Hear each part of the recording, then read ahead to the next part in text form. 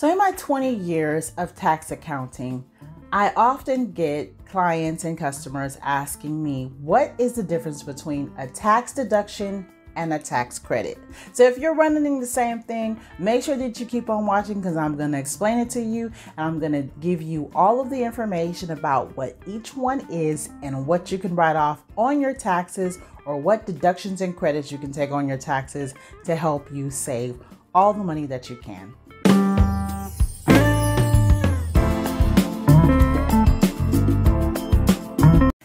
Hi there guys, and thanks for joining me at the Financial Spotlight. I'm Chantrell and I'm here to give you financial tips and tricks that are going to help you on your road to know your money better.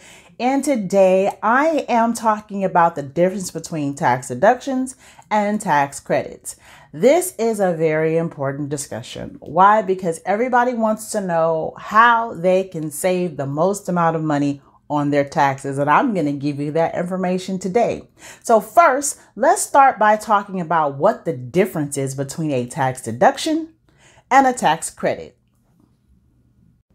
So tax credits lower the taxes that you owe, and then the tax deduction lowers your taxable income or your adjusted gross income. I know a lot of times when you go to get your taxes done, and if you're going to a person for the first time, they ask you, what's your AGI from last year? Well, that was your adjusted gross income. Also, when you go to apply for school loans or financial aid or different things, they want to know what is your AGI.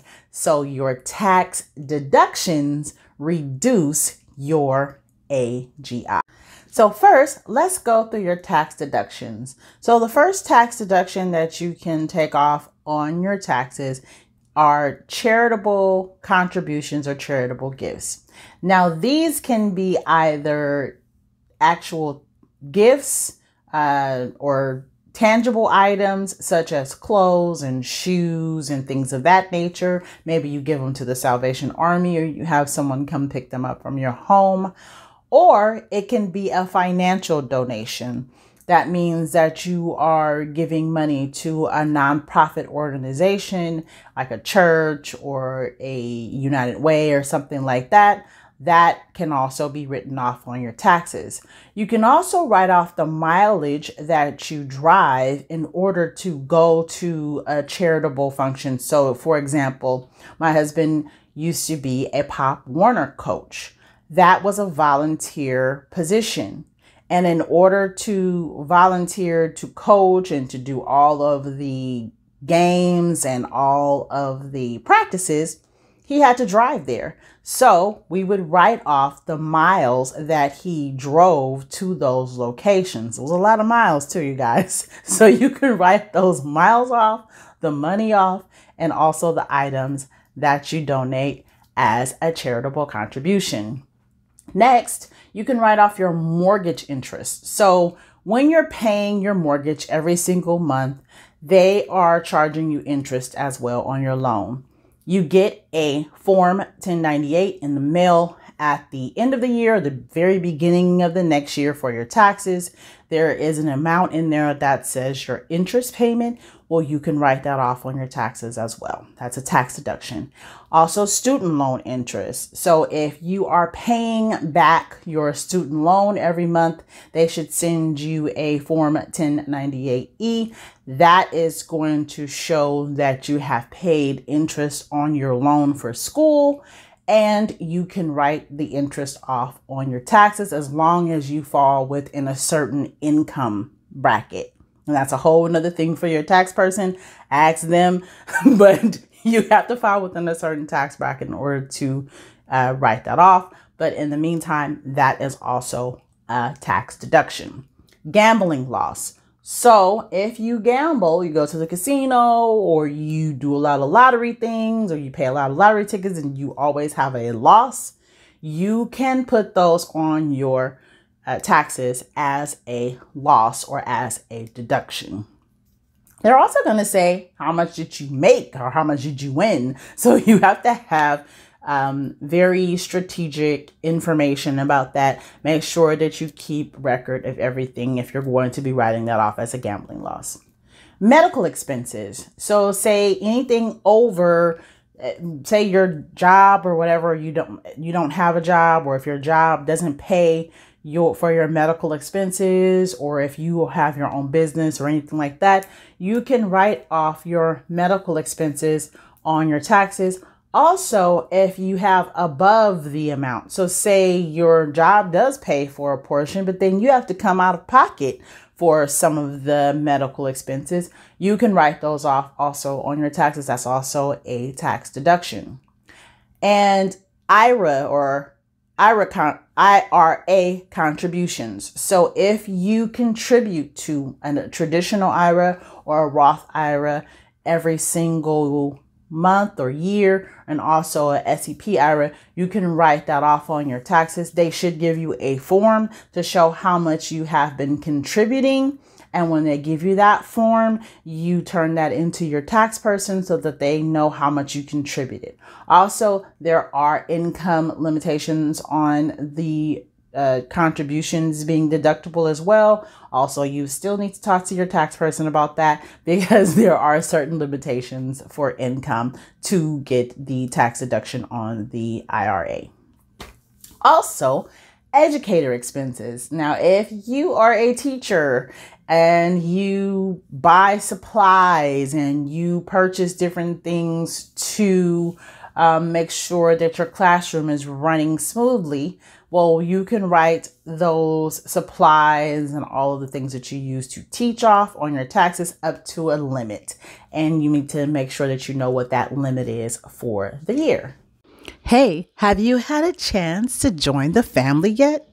If not, go ahead and click the subscribe button and join the family today. And also turn on those notifications so that you can know exactly when we're going to post here on the Financial Spotlight channel.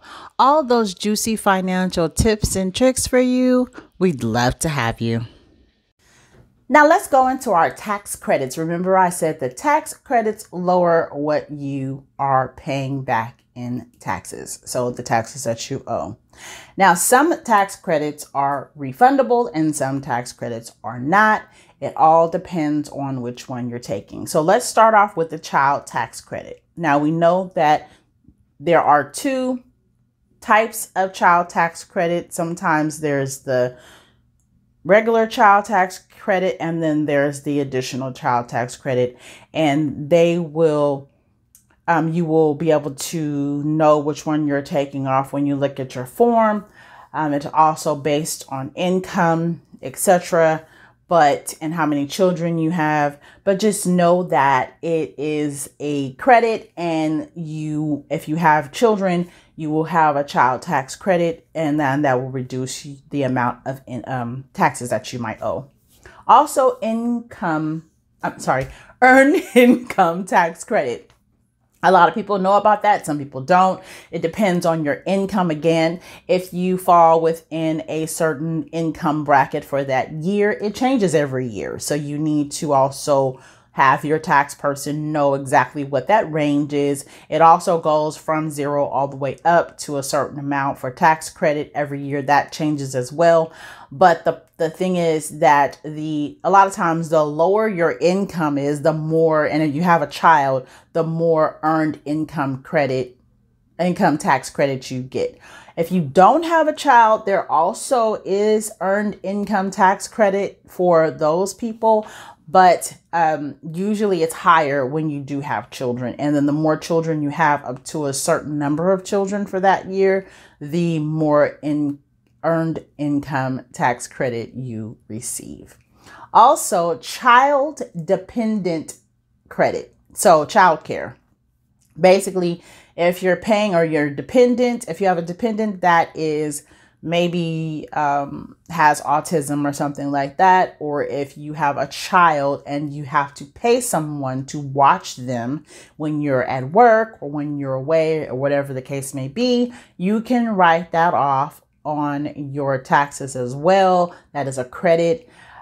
You need to have very good information about that provider. You need to make sure you know that provider's name, their social security number, if it's a person, their business number, their EIN, if it's a business. You need to know their address, phone number, the amount that you paid them for each of your dependents.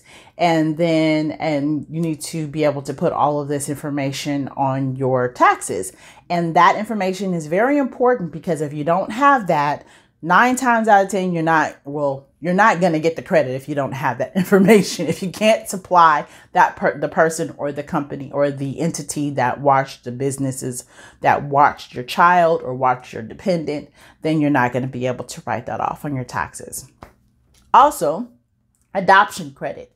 If you adopted a child and you had fees that you had to pay and all of those things, you can write those fees and a lot of the payments that you made for the adoption off on your taxes.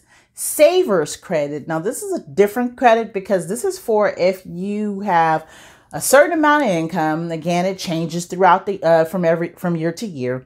But if you have a certain amount of income, and when you have that income, you're also saving in your employer's savings accounts, your 401ks, the different type of savings accounts that they have through your employer, then you can get a small savers credit for saving in your employer's saving account or 401k program.